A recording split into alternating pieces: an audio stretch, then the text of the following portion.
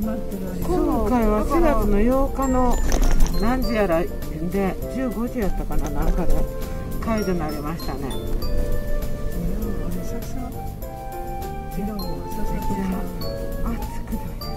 うわ、滝みたいに。何もみじにこれ用途違うの？こんなそんな感じですね。持って帰りたいぐらいの。そうけど、あんな山の上の方崩れてるの。あ、これ日光のいろは坂みたいじゃん。ほんまや。一緒。25番、64番って言いましたよね。いや。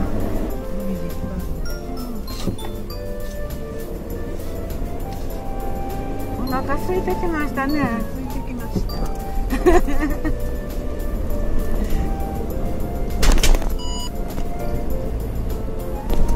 ああ、はい、上の方、先生、上の方。うわ、何？桜。すごいよ。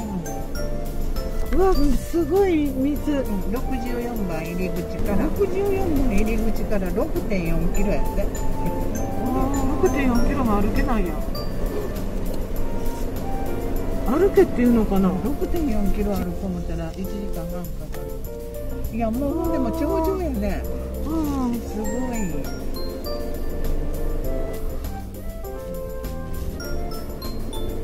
い。いろは坂、運転一生懸命や。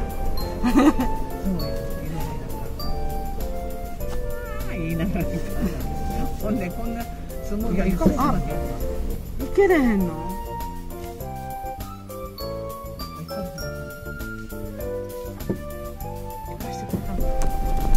これが水やったら飲めそうな感じ。ねえ、上何にもないに違うんかな。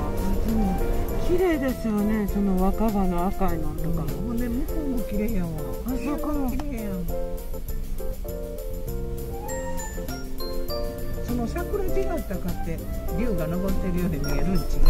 ねえ。もっと早う込んだらあかん、秋はな。うわー、すごい。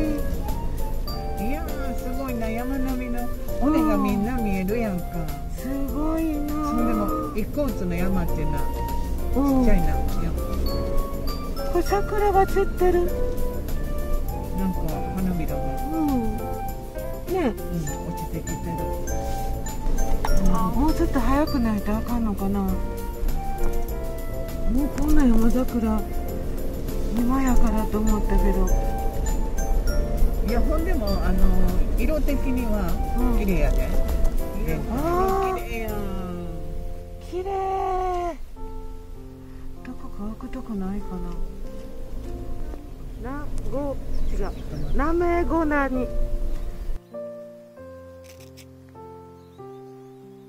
竜が登っているように見えるでしょうか。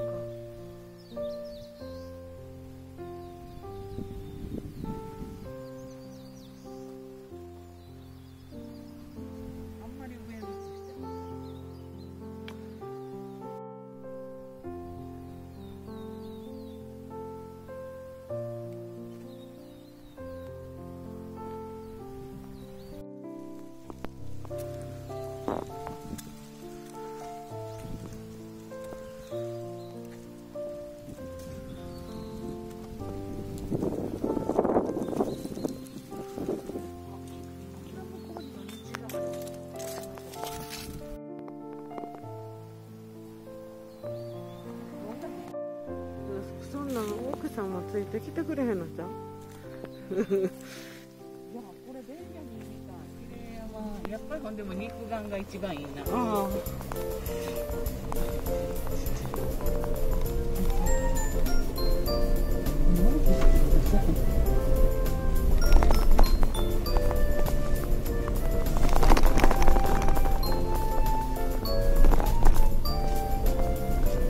山桜。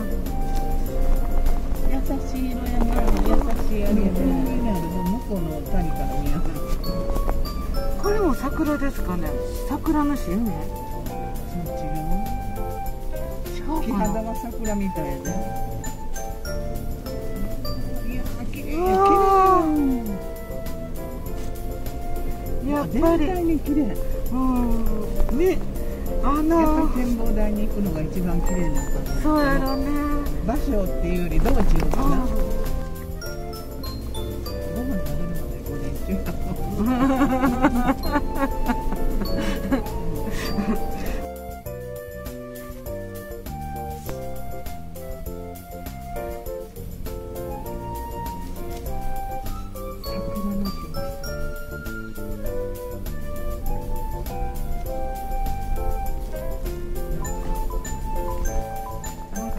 ピロロ言ってる。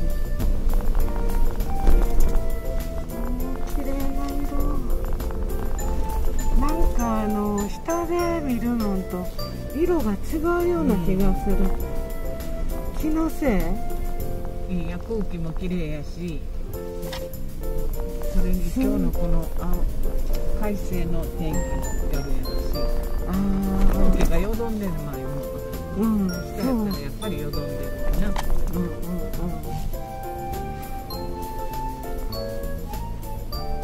て酸素もたくさんの違う。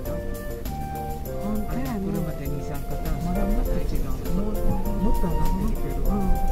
だいぶいいや。これも綺麗ね。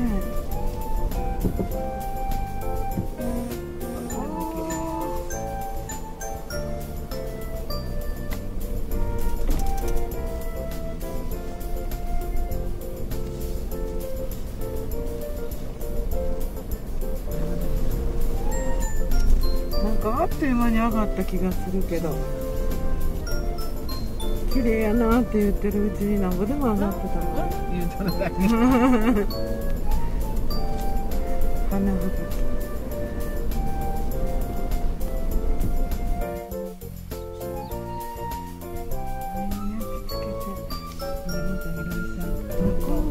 どの風景がいいかなってこうやって探すのも。でもこれゴミ出しする。これです。お姉様のお弁当で。さっき傷んできてたからな。割れたの。全然。お弁当です。お姉様のいつものお弁当。めっちゃすごい。それがおかずみたい入ってるんだね。